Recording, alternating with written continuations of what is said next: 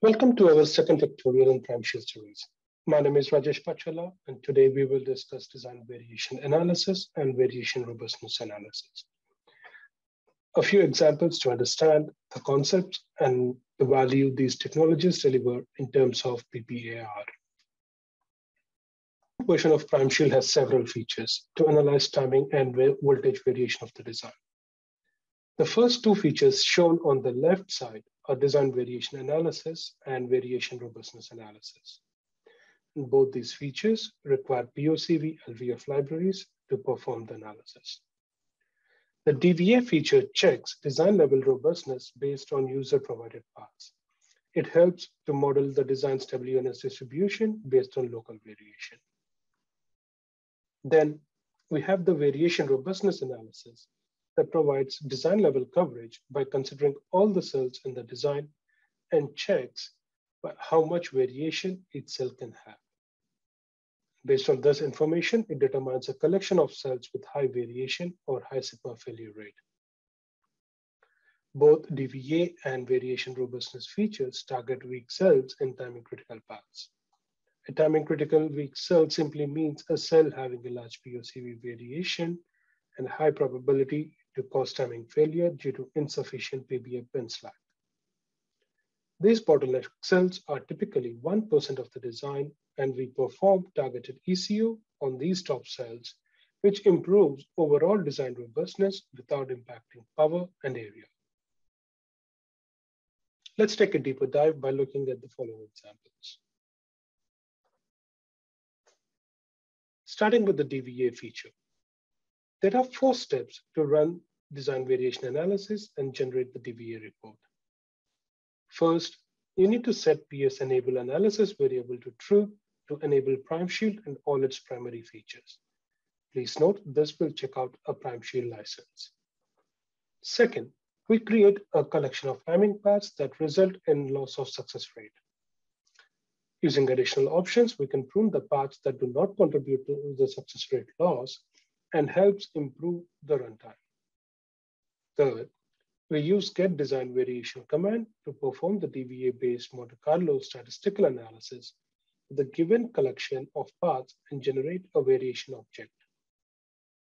Finally, we use report design variation command on the variation object to generate a DVA report. Note the use of target success rate option here. It helps evaluate the effort needed at each endpoint to achieve the target success rate. The DVA report shown at the bottom has 6 columns. Let's see how to interpret that. The first column is a path endpoint. The second is the success rate, which shows the success rate of the corresponding endpoint, which is probability that the path has a slack of at least 0. Third column is the equivalent sigma, which is the equivalent normal distribution sigma level corresponding to the success rate value for that endpoint. Fourth column is a slack column that shows the amount of timing improvement needed to get to the target endpoint success rate. The fifth column is the adjusted success rate, which is the endpoint success rate after the timing is fixed at that endpoint. Finally, the adjusted equivalent sigma, which is the equivalent sigma level corresponding to the adjusted success rate. From the final design slack distribution, we can then determine the design slack shown at the bottom in blue. The design slack simply means by how much we need to push the timing to get to the 3 sigma success rate. That is, pushing the entire design slack distribution by a certain value to meet the 3 sigma success rate. Finally, notice the violation number at the bottom of the DVA report. It simply indicates the number of endpoints which have negative slack. To summarize, this report helps us to analyze the overall design level variation and provides the joint success rate of the design.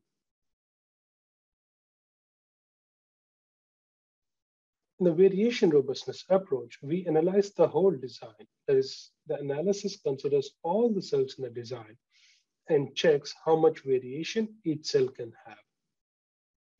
As shown in the graph on the upper right, we determine all the paths going through a specific cell and calculate the worst slack distribution for that cell.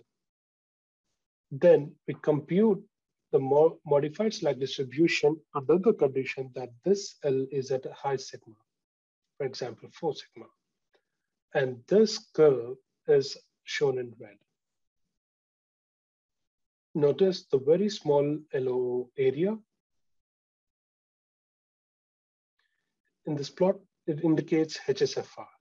And we compute this for every single cell in the design. And all the cells are sorted based on this HSFR metric. The HSFR of a cell simply means that if a particular cell is at a high sigma, what's the likelihood that the design will fail? The HSFR of a cell is a single event.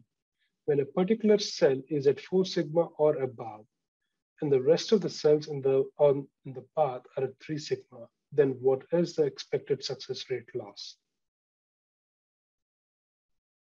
The cell robustness report is generated by a report cell robustness command, and the report is shown at the bottom. The cells are sorted based on this HSFR. And then let's move on to focusing on how to fix these top cells with largest HSFR using fixed ECO robustness, as shown in the example.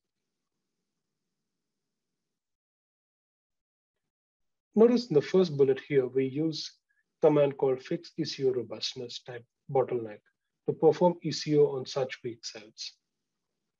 Here, ECO performs a VT swap based on a user-specified pattern priority. The pattern priority is simply the lowest to highest variation of VT class devices. For example, ULVT comes first, followed by LVT, and then by SVT. PrimeShield ECO also performs cell sizing. Both cell sizing and VT swap can be used concurrently or even separately. Once the timing is clean, we can proceed to fix the critical endpoints in the DVA report to further improve the design robustness and improving the overall joint success rate.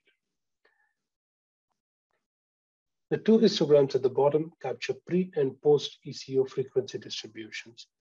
Notice the effect of DVA ECO.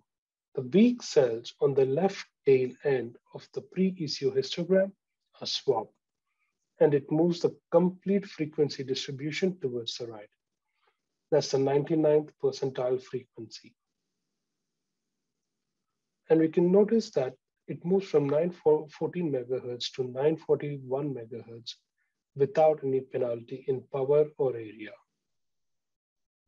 And it also improved the joint success rate from 2% to 65%, which means 65% of our virtual chips have met the target frequency spec.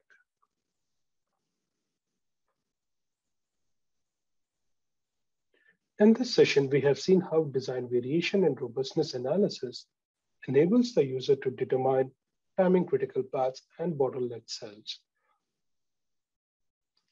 and also how to perform ECO to fix these cells and paths to optimize design's joint success rate and high sigma failure rate, and eventually to improve your design's overall PPA and robustness.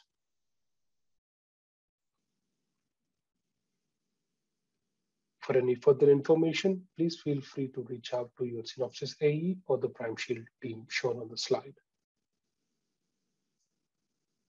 Thank you.